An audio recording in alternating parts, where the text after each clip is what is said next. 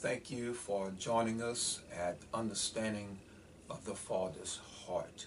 I'm evangelist and teacher Joseph A. Brown. I want you to know we are blessed to be with you this day. But most of all, what I'm very thankful for is that our Heavenly Father has allowed me to be able to share His holy and divine word in times like these. Dearly beloved, we are living in a time, in a day, where the Word of God is being so watered down. There are believers taking political camps and making up their minds, even against other believers. But there's no trust any longer. But dearly beloved, one thing I know for sure is that we can trust our God. He will never ever fail us. We have to come to a place where we are like the Word of God says in Hebrews, that they were searching for a place not made with hands, but a heavenly home. A place where man could not corrupt nor put his hand upon. This is what true, honest, born-again believers ought to be searching for. For this world will pass away. The things of this world will pass away. This world cannot be fixed. It can only be fixed if we are willing to repent and turn back to the Lord. There's no Savior anywhere to be found on this earth. But we must turn back unto the Lord. And dearly beloved, that ought to be the cry of every born-again believer, that we will turn unto the Lord and give our hearts back to Him. And dearly beloved, only after that will the Lord then bless where we are at. Father, in the name of Jesus Christ, I ask by your divine spirit and your power that, Lord God, that you will give us an understanding of who you are and who we are in you as believers, Father. Father God, I ask that you touch everyone, Father, who will hear this message, Lord God. I pray, Father God, that you will speak to their hearts, Lord God, that they will grow closer to you, and those who do not know you from the pardon of their sins, draw them unto you, Father God. Allow them to know, Father God, of your greatness. Open their eyes that they might see that your Son is the only hope in this earth, Father. Father, we truly do thank you and praise you, Father God. And Father, I ask that you will give me spiritual understanding and insight in your word, even right now, by your holy and divine spirit. It's in Jesus Christ's name we pray. Amen and amen. And praise be to the living God. Dearly beloved, what we want to share today, the subject, the Lord's jewels. The Lord's jewels. Do you realize that God himself have declared in his word that his people are his jewels? Glory be to God. What a precious thing to know. We're called sons of God. We're called saints. We are called the apple of his eyes. We are called beloved. And dearly beloved, glory be to God, we are also called jewels before the eyes of God. Dearly beloved, it's not because of who we are. It's not because we did anything to deserve to be called Jews or to be put upon the necklace of God, but rather it is because of what Jesus Christ did at the cross and the fact that he called us unto himself. You did not come to the Lord on your own. He called you according to his word. no man come to the Father but by the Son. So, dearly beloved, if you are associated with a religion that says to you, that's all you have to do is confess by your mouth and believe in your heart that Jesus died, and that's enough. Well, according to God's word, it's not enough. And I must emphasize that point. Because when Paul wrote that to the Roman church, he was speaking to Jewish people who were set and bent on following still Moses. So it was difficult for them to accept Jesus Christ. But one thing about it was this, that they had a strong faith, a strong belief in what Moses said about the law and what they were practicing.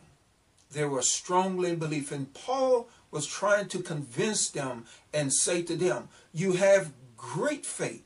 You are zealous toward what you believe. But the simple fact is, you were like I was. You believing wrong. It's okay to have strong faith, but your faith have to be directed in the right place. And that right place is in the death, the burial, and the resurrection of the Lord Jesus Christ. So they already had a very zealot way of seeking after God. But many times we simply say to people, that's all you got to do is believe in your heart and trust and confess with your mouth, and that was enough. Well, dearly beloved, that formula was for those particular Jews because of what and the way they were believing. That is not for you and I today. We come to the kingdom of God because we were drawn by the Spirit of God. And we come to the kingdom of God because God has chosen us. We come to the kingdom of God because we have been born again. And when a person have to be told or asked, do you believe the Lord Jesus Christ is your Savior? Do you believe that Jesus Christ came down here for your sins? And if you believe that, then you're saved. You just don't know that you're saved. Dearly beloved, when one is saved, they know that they are saved because they have been born again. They have been transformed by the power of God and taken from the kingdom of darkness into God's marvelous light. They know. Dearly beloved, they know that they have become a jewel in the necklace of God. It's like taking someone from a dark room and bringing them into the sunlight. And they say to you, well, there was no change. Everything is the same. Dearly beloved, there is a great change. And that person ought to know it without any doubt in their heart. But I want you to turn to Malachi, the 3rd chapter and the 13th verse. And this is God speaking to the nation of Israel. He just spoke to them about the things that they were doing and how they were stiff-necked toward the things of God. And so God is speaking directly to the children of Israel at this time. And I believe that you and I as believers can also use this for our gain or getting a better understanding of how God perceives us and how we ought to perceive him as a believer. In the 13th verse of the 3rd chapter, it says, your words have been stout. This is God speaking to the people of Israel. In other words, your words have been harsh against me, said the Lord. Yet you say, what have we spoken so much against thee? The Lord says this, you have said it is vain to serve God. And what profit is it that we have kept his ordinance, and that we have walked mournfully before the Lord of hosts? They were questioning God. They were saying, why are we going through the things that we're going through as a nation if you're supposed to be our God? Why are we being attacked on every side? Why is there famine sometimes in the land? Why is there not enough of food for us to consume? Why is that so? Why is the rain not falling as it ought to fall? If you truly are God, then we are serving you in vain, is what they're saying. They're saying, we serve you in vain. Because what does it profit us to keep your ordinance? What does it profit us to walk mournfully before you? What does it profit us to fear you, God, before the Lord of hosts? Why should we do all these things? And yet we have trouble in our lives. This is their mindset at the time. Why should I serve you, Lord? I'm not really getting that which I thought I would get. So what is the purpose of me serving you?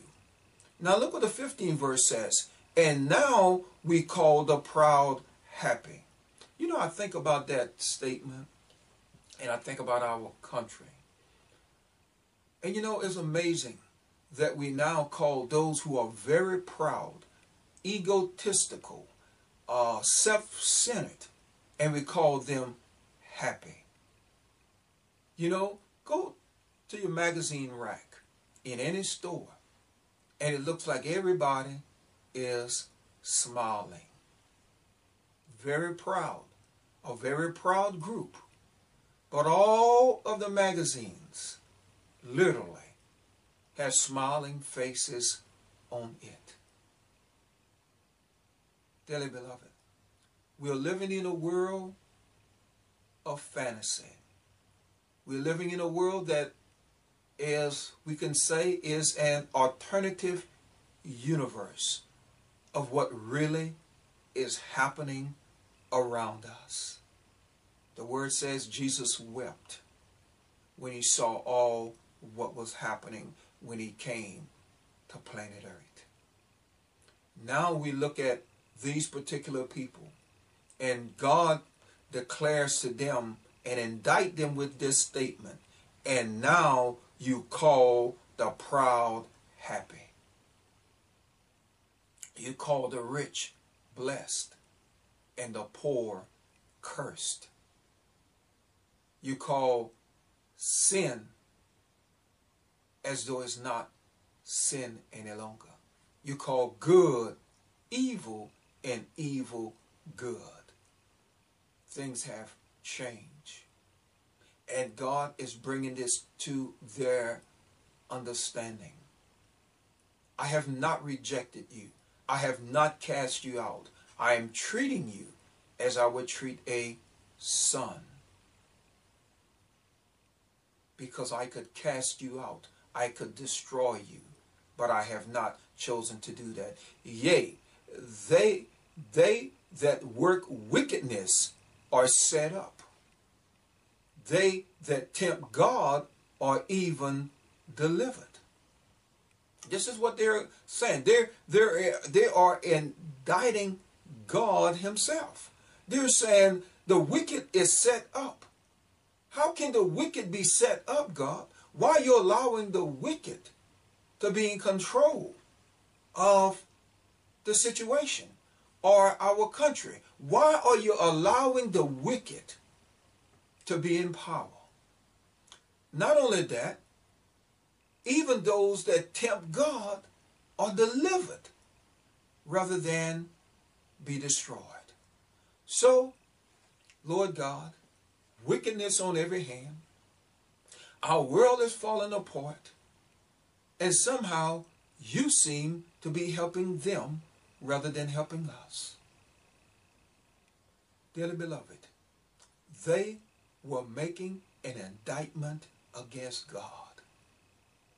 And any time a people began to make an indictment against God, they began to choose and perfect their own Savior. They began to look outside of God, or in a more deceptive manner that they might not be aware of. They're actually beginning to choose their own Savior and the way they think that things ought to be. And this is exactly what the nation of Israel was doing. They were picking their leaders. God was not picking their leaders any longer.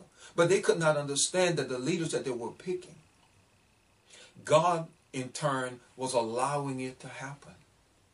And in turn, God was the one who was allowing them to put themselves in the position that they were in.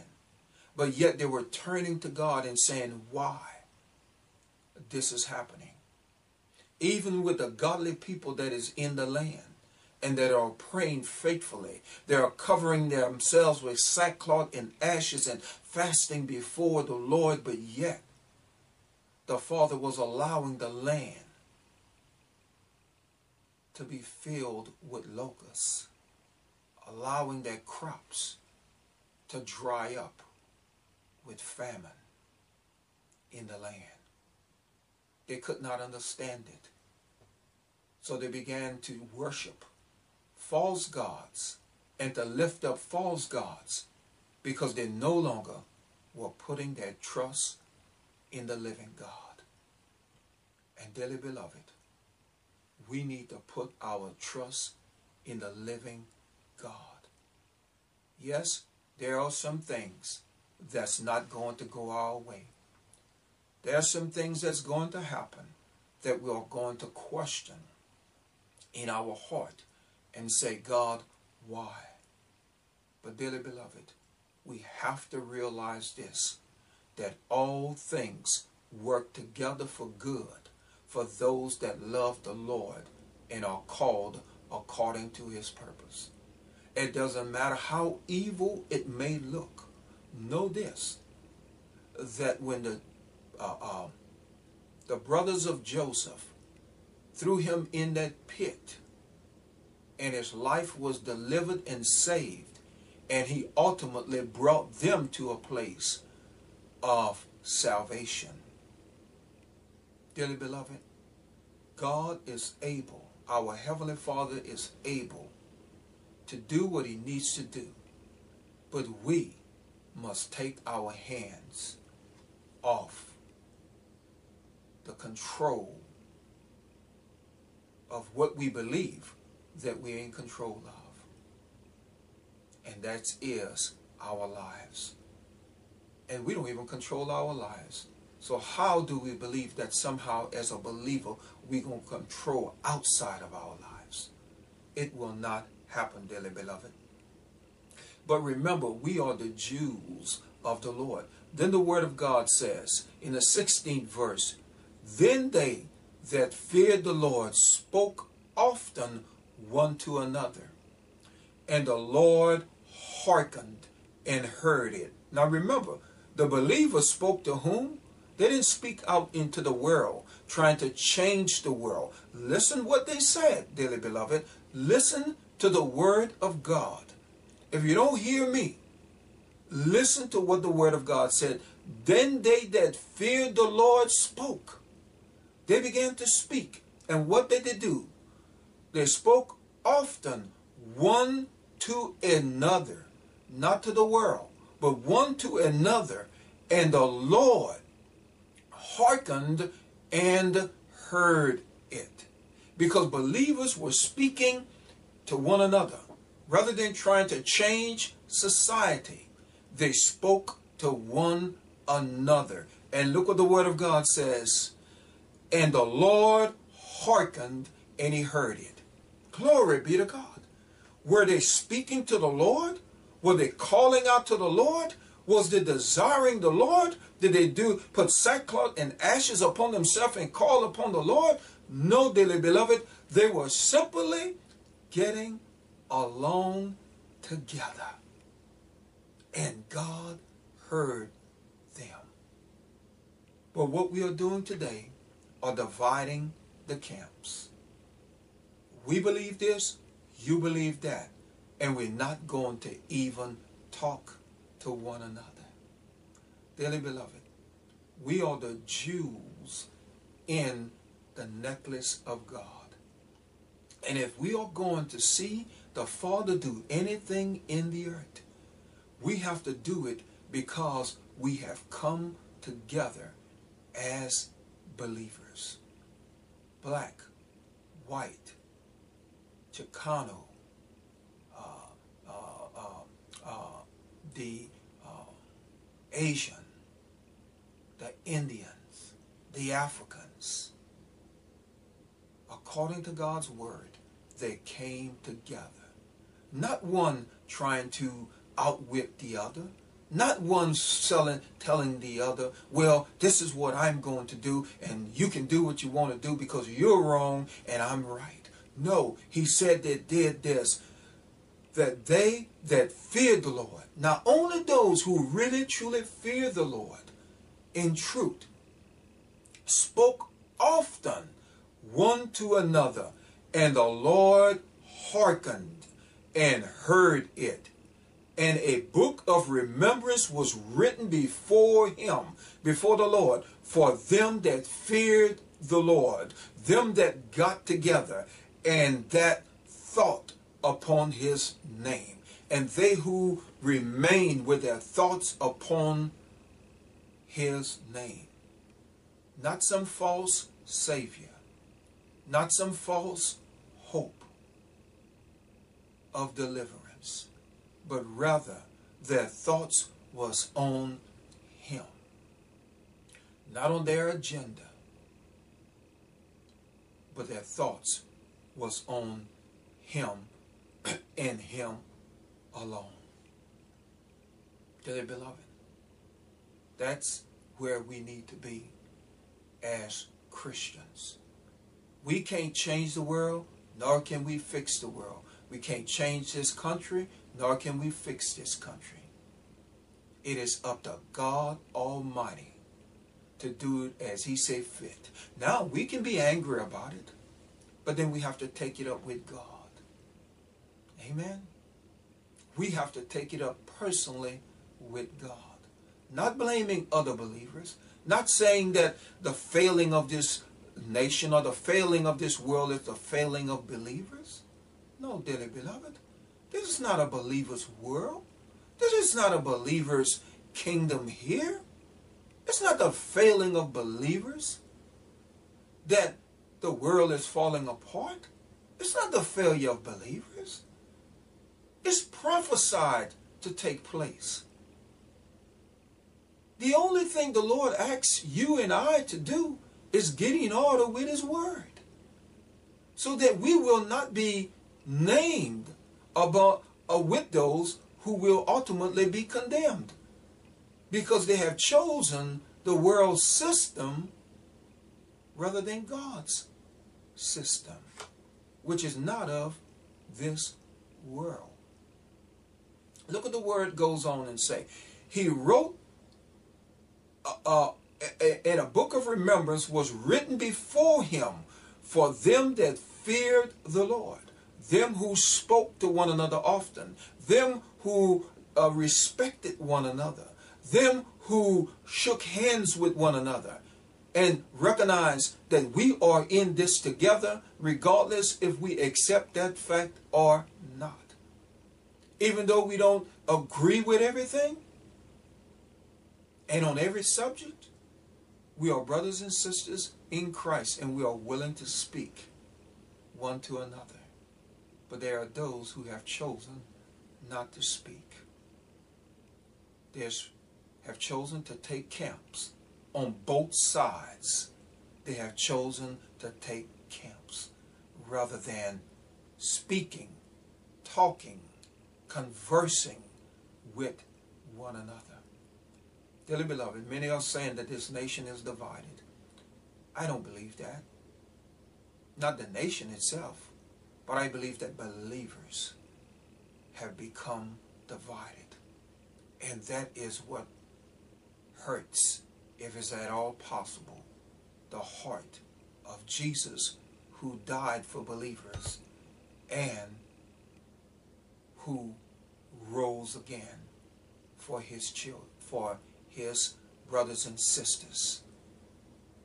And God's children have picked division and strife rather than coming together and conversing with one another.